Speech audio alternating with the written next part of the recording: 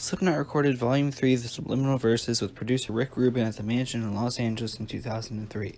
There had been speculation regarding the possibility of a third album in the band's future, owing to members working on other musical projects. After the album was completed, the band said these side projects saved the band and helped them break out of the box they were in. Coming back together and working out their differences hindered the writing process initially. In 2008, drummer Joey Jordison said, "We didn't talk to each other for 3 months. We just sat there wasting money in the fucking Houdini mansion." Percussionist Sean Cran stated, "We eventually got sick of waiting for shit to happen. We got together, had a few beers, wrote a really artsy, fucked up song called Happy Ending." In a 2003 interview, Jordan explained this despite the initial problems, more than enough material was written for the album, and added that it's better to have stuff to pick from than to settle for shit, in contrast to how Slipknot settled too soon with fewer songs on previous albums.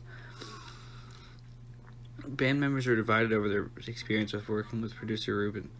Some doubted his commitment to Slipknot as he split his time between many artists at once. The lead vocalist Corey Taylor admitted in an interview that he drank heavily throughout their time in the mansion, saying, "I would drink from the moment I got up until the moment I passed out." He explained that everything I did while drinking sounded like shit, while expressing how unhappy he was with the choice of vocal takes which ended up on the album. During this time, percussionist Cran worked on Subliminal Inside of the Nine, a video documenting the creation process of the album and touring which would follow.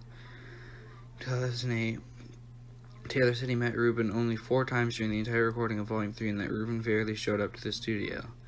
"We were being charged horrendous amounts of money, and for me, if you're going to produce something, you're fucking there. I don't care who you are." He added, "He's overrated, he's overpaid, and I will never work with him again." Conversely, guitarist Jim Root said in that same interview, "A lot of the guys in the band say Rick was unavailable, and yeah, he takes on a lot of projects at one time, but he also does things that are beneficial. He would listen to what we had done, then have us recheck things that needed work. He's kind of like Big Brother up on the hill. Even though he wasn't there physically every day, he was, and that's my favorite record we've done." Before the release of Volume 3, the band members had promised a more experimental album. Drummer Jordison said that it's almost as if Slayer were tapping on Radiohead. For the first time in Slipknot's career, songs such as Circle and Volume Vermilion Part 2 were led by an acoustic rather than an electric guitar. According to Todd Burns of Stylist, songs such as Pulse of the Maggots and Before I Forget incorporate a pounding metal style. iMusic wrote that tracks such as The Blister Exists, 3-0, and Opium of the People combine the two extremes of the recognizable metal edge with melody, and the most apparent shifts being in Taylor's vocal style, with relatively few songs relying solely on screen vocals in comparison to their earlier work.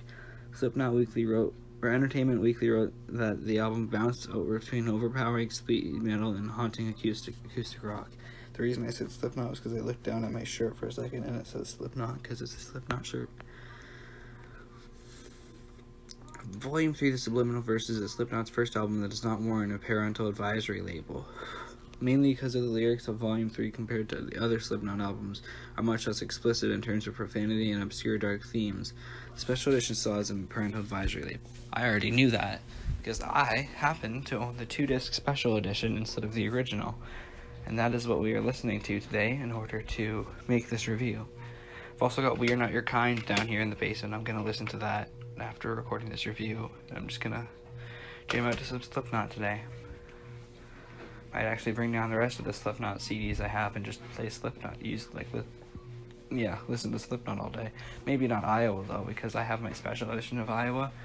I don't want to... In fact, I'm only listening to Volume 3 because I want to...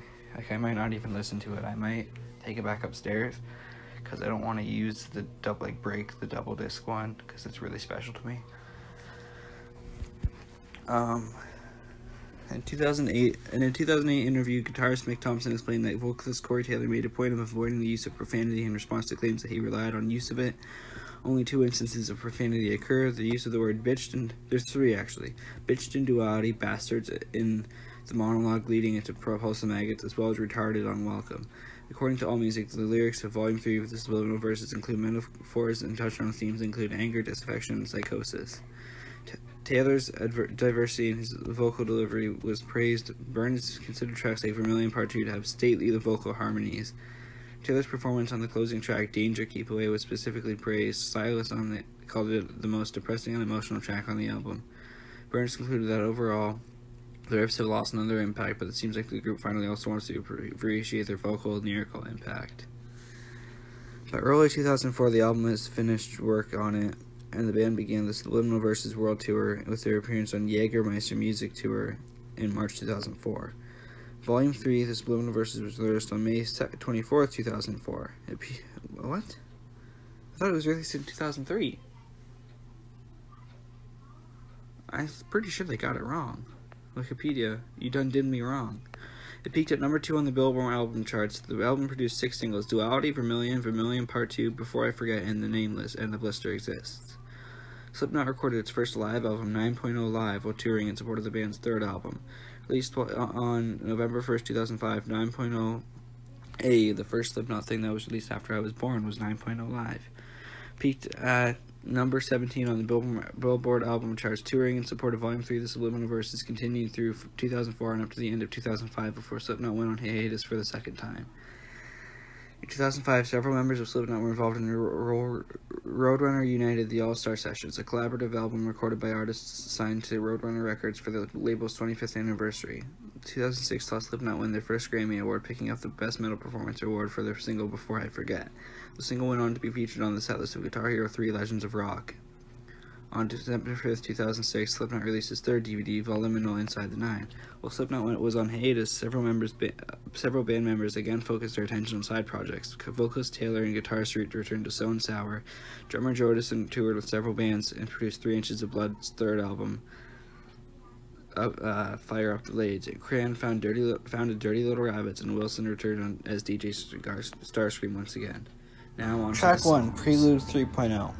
Prelude 3.0 is a legitimate song, unlike the other Preludes. To be honest, it's second place in the Preludes so far, with the self-titled album Prelude being better in my opinion. Track 2, The Blister Exists. The Blister Exists feels like just any other random screaming track that many people do over and over again. Track 4, Duality. The album version of Duality is 4 minutes and 12 seconds long, and the radio edited version is 3 minutes and 33 seconds long, so it's 333, haha, that's clever. The song opens with lead vocalist Corey Taylor softly saying, "I push my fingers into my," leading up to lead guitarist Mick Thompson playing a riff accompanied by Craig Jones' keyboards, while Corey Taylor finishes his sentence with "eyes" in a much more intense voice. The song is played in drop beat tuning, with which most of Slipknot's songs are tuned to, and features a nu metal style. Unlike many previous Slipknot singles, Duality, like most of the songs on Volume 3, does not have profanity, other than the word bitched. Thompson explained in a 2008 interview that vocalist Taylor was relying on explicit content in the lyrics and wanted to try something different. This was echoed by Jim Root in a 2011 interview. AllMusic said that Duality's lyrics aren't unique to Slipknot, but described it as otherwise strong. Stylus magazine said that Duality had a hard grindcore riff. Q wrote that the song blows the competition away. Track 5, Opium of the People. More pointless noise. Look, I love Slipknot, but to be honest, in my head, a lot of their music does feel like noise, and I can honestly understand where many metal haters get their opinions from.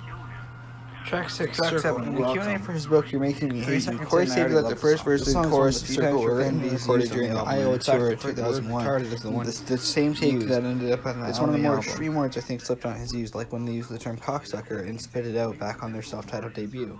Track 9, Pulse of the Maggots. Corey Taylor said about the song, "Volume 3 was really hard for me. I was in such a dark and depressing place, but about halfway through I got my shit together. That's when I started the battle against my drinking and my crappy behavior." Pulse of the Maggots was the album we'd be missing. It was originally called Trigger's Urine, but it was in a whole different direction with it. Then Joey said he got a name for the song, but no lyrics. From then on, the song became more about the fans than it was about us. Without the fans, we'd be a bunch of jerks from Iowa picking fights with each other in our basements. Track 10, Before I Forget. Before I Forget borrows elements from a much older Slipknot song, Carve, recorded before their self-titled album. The earliest version was in 1996 with Anders Kolovensky on vocals. Carve was for the SR demo in 1997, referred to fans as crows. It's about standing your ground and deciding to be a good person no matter what people say, recalled singer Corey Taylor. Rick Rubin was convinced the chorus wouldn't work. I told him he was crazy. Lo and behold, it's one of our biggest songs and we won a Grammy for it. The last 18 seconds of the full-length song feature Morse code in the left channel, spelling Slipknot, and Taylor muttering, "You're wasting it, you're reversed." The songs featured in the video games Motorstorm, Rock Band 3, Guitar Hero 3 Legends of Rock, and Guitar Hero Live. Track 12, The Nameless. The Nameless is 4 minutes and 28 seconds long. The song begins with a high-noted guitar riff with mixed-in samples, leading to the guitar notes getting lower, and lead vocalist Corey Taylor starting the lyrics with a scream.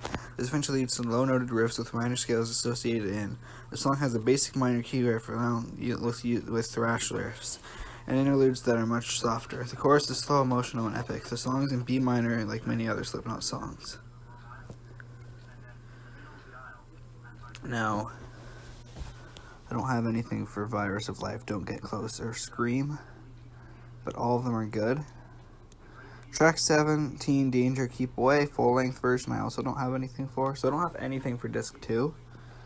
So, track 18, which I messed with the track listing a bit, so that way I would feel better about it. So, Vermilion. When the band plays this song live, they switch from their ordinary masks to death masks, each an actual cast of the members' face. However, during the All Hope Is Gone tour, all members except Craig and Paul did not wear death masks for the song. That song was on a demo that Paul Gray and Joey Jordison put together. For some reason, as soon as I heard it, all I could see was the color red. I love the idea of creating a world from the standpoint of a stalker. I was trying to recreate that dark urgency and desperate need. Anyone who's ever had that jealous rage knows what that feeling is. I wrote most of this when then Paul put the middle section together. When I write, I'm always thinking of Corey's place in the song. The chemistry between me and Paul and Corey has been interesting, said Joey Jordison and Corey Taylor. Track 19, Vermilion Part 2. Vermilion Part 2 is a continuation of the story of Vermilion Part 1. It features 2 acoustic guitars, a cello, a piano, and Corey Taylor's baritone-styled vocals. The melody and overriding theme run through both versions, making them integral to each other. It features on the Slipknot DVD, Subliminal, Inside the Nine, and was performed by Taylor and Jim Root on radio station Kiss FM. The cover for Part 2 consists of the Vermilion single cover with a red and yellow tint, as opposed to the pink and gray tint of Part 1. A remix, Vermilion 2 Bloodstone Mix, appears on the Underworld Evolution soundtrack, and a special edition of All Hope Is Gone. The differences between 2 tracks are subtle. Vermilion Part 1 is about enrapturing, the build-up, the anticipation, and the neurosis, says Taylor. Part 2 is the aftermath, the pieces that have to be picked up to later, and maybe the guilt of having lived through it. Track 20, Vermilion Terry Date Mix, is... I never really noticed much of a difference. So yeah.